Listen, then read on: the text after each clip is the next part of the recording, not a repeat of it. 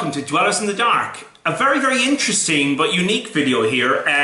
We're having a chat with JT about his shop, about his business, about his little company and all he's done for the community and the Hobbit hobby. This is very, very unusual because Dwellers, we don't want to promote any specific retailer or anything like that. Money is not what we're all about. We basically want to make sure the community is informed.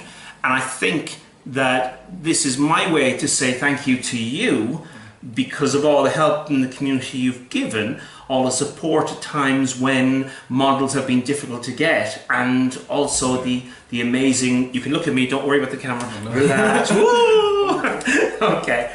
And you know, the fantastic discounts that you've been able to give to people to keep the Hobbit alive, the hobby, the Lord of the Rings. Before I continue, I'm in your shop at the moment, and everything here, bar a few little trinkets that have nothing to do with gaming as such, is all Hobbit related. Absolutely. Why is that, JT? Because this store specialises in the Hobbit, Lord of the Rings and the future of the Middle-earth SPG. So right. Well, what got you into this? It's just a love for the Tolkien and the movies and such. I collected Games Workshop stuff from a very young age, well, say young, 12 as it is. You collect a Space Marine, everyone has a go, don't they? You paint one of them, you think, yeah, whatever. Yeah. Lost interest with it, but it was when Games Workshop got the licence for Lord of the Rings. It gives you that way of extending your passion, doesn't it? If some people like video games, you know, you play a video game, throw it away, it's done. You paint one of these models, you've got it for life, that's yours, you're always going to have it there, aren't you? So indeed. I threw myself headfirst into this hobby. I loved collecting, painting, right. But I had nobody to play, so I just really tried my hard to promote it within the local area and get people sharing the passion of my hobby, really. I suppose no better way than setting up a shop, giving you a fantastic gaming area. Yeah. And so, what was the process of it? You said, I'm going to go for a shop, yeah, and that's it. It's quite a long, hard process. I think networking, just kind of like the Great British Hobbit League and the One Ring, was very helpful in helping me set up, actually, because I met a lot of online friends. When my friends didn't have much interest in this, but you meet people online with similar interests and it keeps that spark going. And then you want to travel to Sheffield, you want to travel to Manchester, you want to meet these people and play. Yeah. So I thought, it's ace meeting them, but it's a bit hard, so I'm going to do my best to try and get local people playing. Indeed. So I'd set up small event days, you know, just try to get people coming playing with my models and anything like that, encouraging people to paint, getting them in, and gradually charging a little bit every time. I'd try build up to the point of, I could make a business here, I need to contact Games Workshop and see if I can. So right.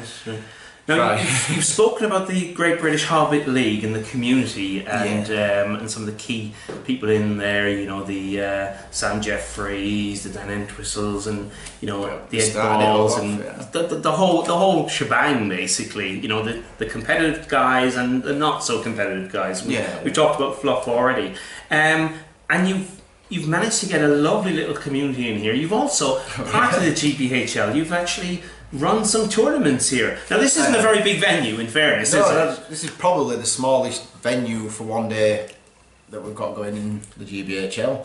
Obviously, with White Rose Fest, to hire out a bigger place so it can accommodate more people. Check out that White Rose Fest video there, guys. Yep, do.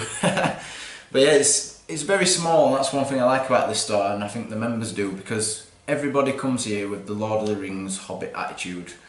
As nice as I can say it, I don't tolerate 40k. We get that rid of them.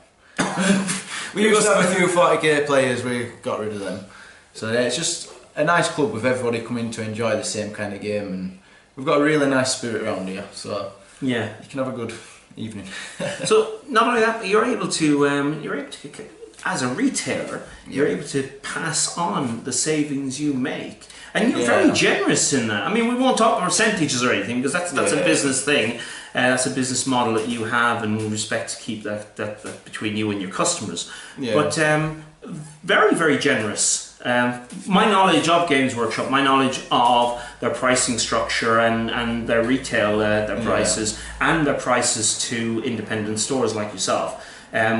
what you give is amazing, and it's kept a lot of people within the hobby, specifically people, as independent stores do, cater for local players who have no real access to Games Workshop stores. I think fortunately it was never about the money for me. Not that I have money, I really haven't, but I was used to having no money. My happiness was brought through playing these games.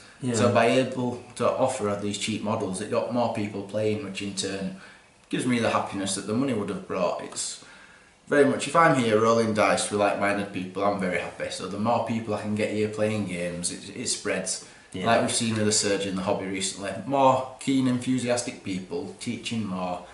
It's only going to get bigger in it, and that's a benefit for everybody. And if I've been helpful in any way doing that, I can be proud, and hopefully we'll get more. Just keep going, get them all playing. And also another accolade is your name is mentioned at a lot of tournaments, not because you're a player, but because you have supported the tournaments by giving away free prizes and the like, and that's just amazing. There's a lot of great TOs out there who set up great events, so if I can't make one, I try to do my best to throw a little bit of prize support or something just to help out. We want to see as many successful tournaments as possible, doing the right things for the right reasons and getting people playing fun games. Indeed. And I suppose this channel really is, in a sense, it's for the TOs to help support. We've done a video regarding yourself, regarding White Rose Fest, which is your tournament coming up.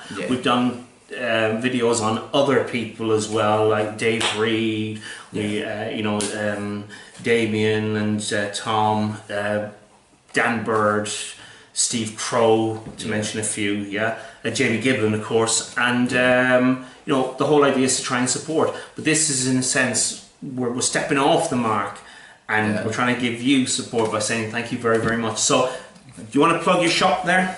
Yeah, if anybody's ever free, Huddersfield area, West Yorkshire, I'm here every Sunday. There's a big crowd here playing Lord of the Rings, Hobbit games. We do Thursday nights as well, and you can always arrange a day that I come open up just for you if you want a big fancy game. Always happy to try and do what we can. Yeah, I've got orcwardbattles@gmail.com. If you'd ever like to place an order or ask any questions, I'm happy to get in touch. Facebook, JT Noble, I'm there. That's it. There's not much else to say. Check out some of the stuff in the background, as in the pictures. Plenty of stock around. Aside from that, guys, as Owen would say, like, subscribe, and I think I've got you saying something. Share. I said share last time. I think share is good. Yeah, we can work with share. Okay, guys, thanks very much, and see you all soon. Bye for now. See you later.